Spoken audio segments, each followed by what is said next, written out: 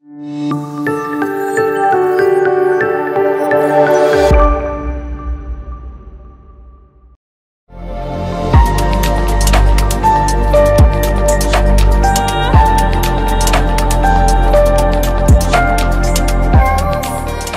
Viewers, నేను మీ doctor Shailesh Kumar గారికి vascular intervention radiologist city vascular hospital. ఈరోజు మనము పెరిఫెరల్ ఆర్టరీ డిసీజ్ అంటే పిఏడి గురించి తెలుసుకుందాం. సో పిఏడి అంటే పెరిఫెరల్ ఆర్టరీ డిసీజ్.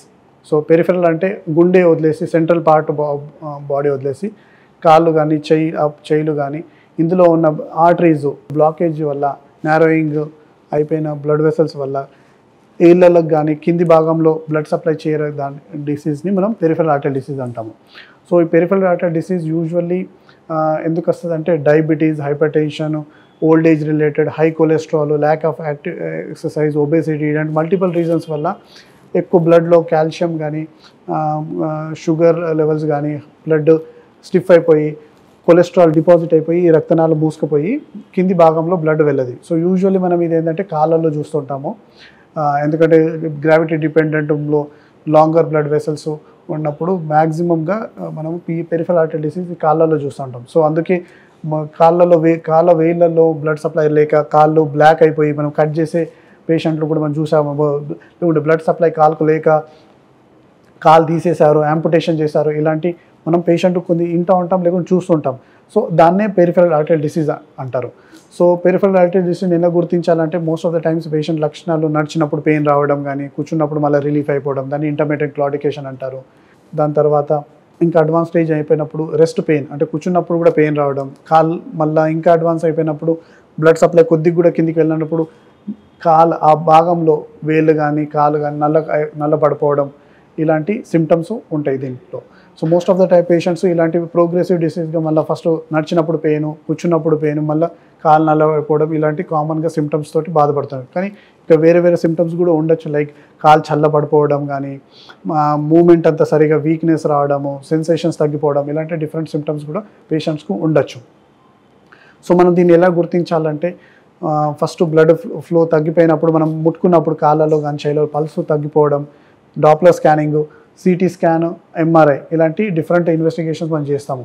సో ఈ డిఫరెంట్ ఇన్వెస్టిగేషన్స్ చేసినప్పుడు మనకు బ్లాకేజ్ ఎక్కడ ఉంది, ఎంత లెంత్ ఉంది, ఎంత సివియర్గా ఉంది, అంటే 90% బ్లాక్ ఉందా, 80%, సేమ్ లైక్ గుండెలో ఎలా బ్లాకేజెస్ ఉంటాయో అలానే ఇది కాల్ అన్నట్టు. సో గుండెకి ఎట్లా హార్ట్ అటాక్ వస్తుందో బ్లడ్ సప్లై లేనప్పుడు, ఇది కూడా కాలుకు బ్లడ్ సప్లై లేనప్పుడు కాల్ అటాక్ అనుకోండి లేమెన్స్ లాంగ్వేజ్లో. సో ఇలాంటి ఉన్నప్పుడు మనము దీనికి ఎలా ట్రీట్మెంట్ చేయాలంటే ఓల్డెన్ డేస్లో బైపాస్ చేయడం, అంటే సేమ్ హార్ట్కి ఎలా బైపాస్ చేస్తారో అలానే బ్లడ్ వెసల్ ఎక్కడ బ్లాక్ అయిన దాని నుంచి కిందికి వరకు మనం కనెక్ట్ చేసి బైపాస్ చేసేవడం, కాళ్ళు బ్లాక్ అయిపోయినప్పుడు వేళ్ళు కానీ కాళ్ళు కట్ చేసి యాంపుటేషన్ చేయడం కానీ, ఇలాంటి సర్జికల్. ఇప్పుడు మనం సిటీ వాస్కులర్ హాస్పిటల్ మనం ఏం చేస్తామంటే ఈ బ్లాకేజెస్కు బైపాస్ కాక ఎండోవాస్కులర్ ట్రీట్మెంట్ అంటే లోపల నుంచి వెళ్ళి ఆ బ్లాకేజెస్ ఓపెన్ చేసి బలూన్ తోటి యాంజియోప్లాస్టీ కానీ అవసరం ఉంటే స్టెంటింగ్ వేసి బ్లడ్ ఫ్లో రీస్టోర్ చేస్తాం. దీంతో పాటు medications plus change in the life style, అంటే ఒకవేళ మీకు స్మోకింగ్ హ్యాబిట్ ఉంటే స్మోకింగ్ స్టాప్ చేయడం, కొలెస్ట్రాల్ కంట్రోల్ చేయడం, షుగరు, బ్లడ్ ప్రెషర్, ఇవన్నీ కూడా చేంజ్ ఇన్ లైఫ్ స్టైల్, ఇంకా రెగ్యులర్గా వాకింగ్ చేయడం, సో దట్ కొత్త బ్లడ్ వెసల్స్ ఫామ్ అవ్వడం.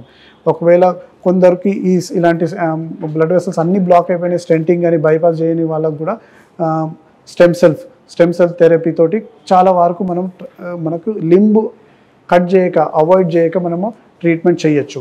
సో మీకు ఇంకా దీని గురించి పెరిఫెరల్ ఆర్టరీ డిసీజ్ గురించి మీకు ఇంకేమైనా డౌట్స్ కానీ క్వశ్చన్స్ ఉన్నా, ఒకవేళ మీరు సెకండ్ ఒపీనియన్ తీసుకున్నా కానీ please put them in the comment box. నేను పర్సనల్లీగా ఈచ్ అండ్ ఎవ్రీ కమెంట్ చదువుతాను and will try to answer them in our next video.